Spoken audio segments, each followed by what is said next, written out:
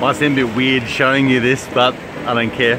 Every morning, as many mornings as possible, I perform a morning meditation. It centers me, it gets me ready for the day, it clears my mind, does a defrag on my brain and gets me ready for what day's adventures, are coming my way. The thing that I do most is I get into nature, right? So the good thing about nature is that it vibrates at a vibrational frequency that is conducive to relaxation and getting rid of toxic energy, right? I pretty much, as often as I can, get into the water itself, sit down, take the shirt off, get the sun on my skin, feel the energy through my feet and absorb all of that through my body. This to me is the perfect way to start the day, and especially now because my life has been more hectic than it ever has been, so I need this more than ever. This morning I've been called in to open up early because the excavator's here to knock down the wall between the two warehouses. So this is going to be very, very exciting to watch because you'll see that everything will start to open up and become one massive warehouse space of around 1,000 square meters of floor space plus a 200 square meter mezzanine level for parties. So stay tuned, this is going to be epic.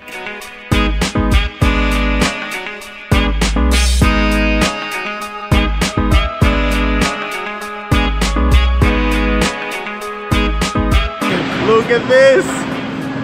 Woo! Just finished the risk assessment meeting with the team. It's really interesting, one of the funny things about business is often your success is predicated on surrounding yourself with people that are much more smarter than you. I actually thoroughly enjoyed that because what we're essentially doing is predicting possible negative experiences and things like that. So if we don't think of it first on, if we don't think of it up front, then how do we implement any control mechanisms to solve these problems for a solution? So highly important that most businesses, in my experience, don't ever think about. My bro and I are forming up this kit. Bobcat's now on its way to fill it up with a bunch of dust. I didn't think that this entire wall would be crushed up and put into the hole, but Zoran said, we crush, we put in, no problem. So here we are, we're gonna fill it up, getting ready to pour tomorrow.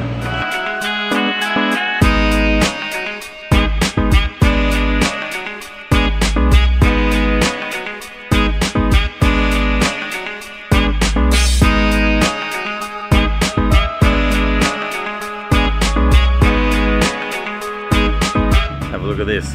When I was looking at getting furniture for the cafe and for the party room upstairs, it was becoming very, very apparent that this was going to be an expensive exercise. I rang a mate of mine, Shane, and said, what can I do? I want rustic look, I want something that's sort of timber and all the rest of it. And he said, go with pallets. Pallet furniture is unbelievable. Anyway, rang my wife Anita, who works for Amber Tiles. I said, have you got pallets, honey? She goes, we've got thousands of them. Anyway, I said, I need 94 pallets. Please bring them over. I found someone who could build me pallet furniture, and this is what I come up with, and they have arrived today. So these beautiful babies are going to be stained by my lovely mother today. So they're going to come up a treat. I can't wait to show you.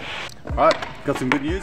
My skateboard samples have come in. Also, this bad boy just arrived, scooter.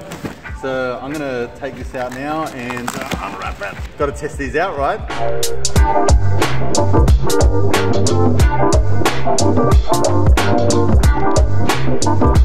Just got to finish off the last bit of prep work, which is right before the team of builders come in to build the cafe next week. So I've got a heap of prep work to do in the old hang time space. It's much, much higher, and there's a lot of dust. There's like 25 years worth of dust that we've got to clean up here. So a little bit of work to do before we can clean up, then the guys can come in and start building the cafe.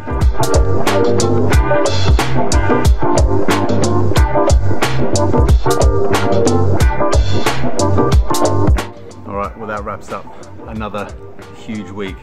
I think we did 90 hours last week and we've done another 80, 85 hours this week. So this is day 15, which has been exciting and very tiring at the same time. Hey, totally worth it. This is what I signed up for, so no complaints here. 2 massive wins this week. It's been just such an epic week of highs and lows. First big win was that we were able to bring across hang times Facebook page over to 360.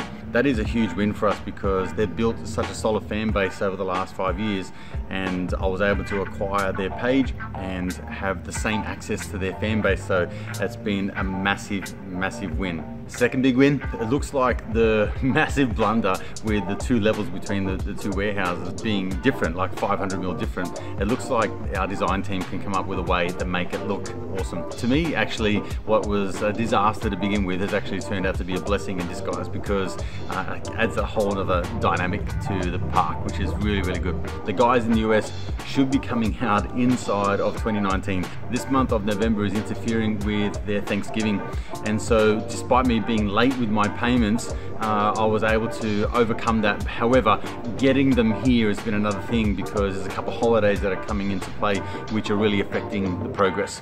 So fingers crossed that they can get here after the 28th of November in order to smash this park out before Christmas. So that would be the ultimate win. At this stage, there's still so much more work to do, and I really need to just keep motoring on until this is absolutely done. I don't know if this is going to be a great success or a great failure, but what I do know is that I do not want to go to my deathbed knowing that I could have tried and I didn't.